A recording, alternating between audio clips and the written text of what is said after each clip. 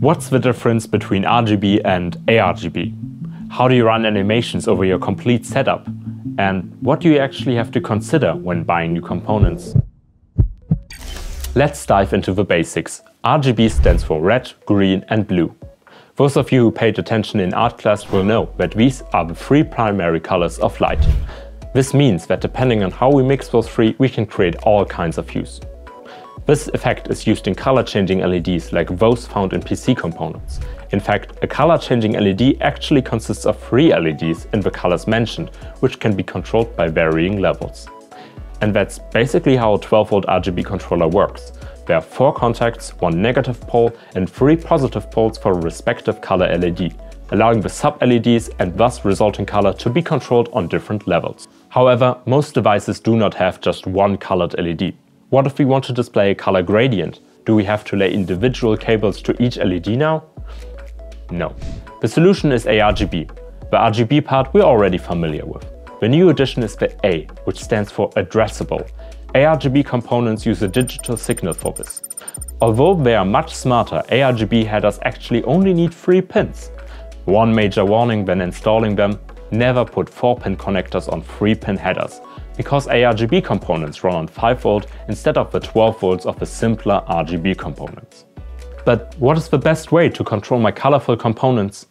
Many cases offer the option of connecting all ARGB components directly to a supplied RGB controller, such as here with the Shadowbase 800FX. The effects can be easily controlled via the ARGB button on the front panel.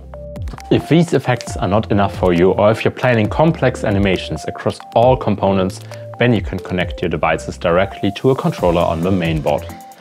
But with all of those RGB components, you can quickly run out of ports. One solution to this problem can be found in our light wings, for example. They not only have an RGB input, but also an output, allowing several fans to be connected in series, effectively daisy-chaining the ARGB. Splitter cables work in a similar way. However, the output power of the header must be taken into account as to not overload and potentially break it. ARGB hubs provide a remedy for this. These are supplied with additional power directly via the PSU. The input is either via a hardware controller, which many of our cases and also the Silent Loop 2 have, or via an ARGB header on the mainboard.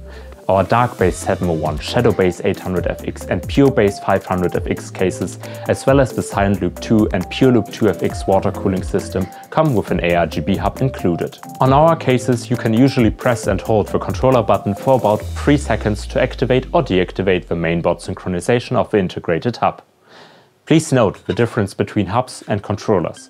Hubs forward the same signal to all connected devices. Controllers can control all connected devices individually. In order to control effects, suitable software is required. Although many manufacturers supply their own software for their products, programs such as Signal RGB or OpenRGB is recommended for complex effects. These also have the advantage that components from different manufacturers work together and can be coordinated. All components can be controlled together in the software. With Signal RGB, all bequiet components are already pre-configured and only need to be arranged in the layout. The layout function can be imagined as a video screen that is projected onto your components. The library contains various effects to choose from. The free version already has a pretty big library, but if that's not enough and you want more in-depth interaction, the Pro version offers more effects that react to games, audio, your screen or hardware.